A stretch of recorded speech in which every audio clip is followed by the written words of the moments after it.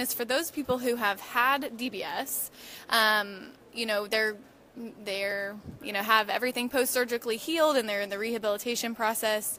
How do people know that they are not kind of at an optimal setting, their stimulation setting? Maybe they're overstimulated or not stimulated enough. Maybe an overview of how to identify when that's going on. Absolutely. So the goal normally, again, of DBS, right, is to get better management of your symptoms, but ideally also reduce medications.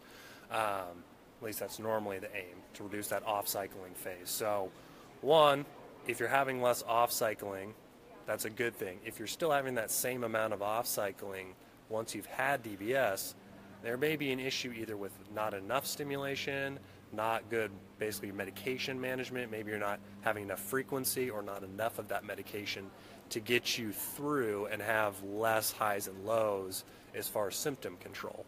So that's one just kind of easy way. As far as side effects of if it's not working enough versus working maybe a little too much, we frequently hear, I feel overstimulated, kind of like you're wired, you just had a shot of espresso right before bed. That might be a feeling of overstimulation. Maybe you just turn yourself down a little bit and you'd be good.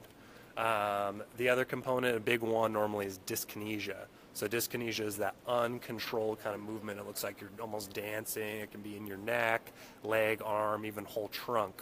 That tends to be the most common side effect of overstimulation and over-medication.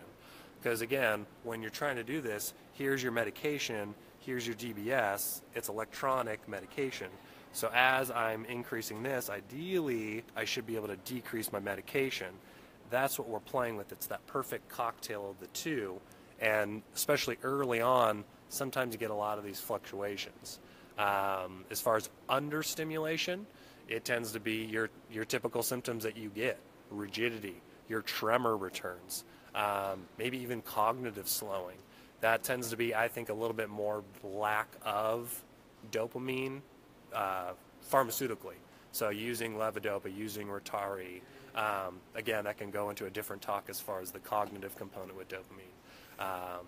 But that is something you want to look out for because you need to have that perfect mix of the two.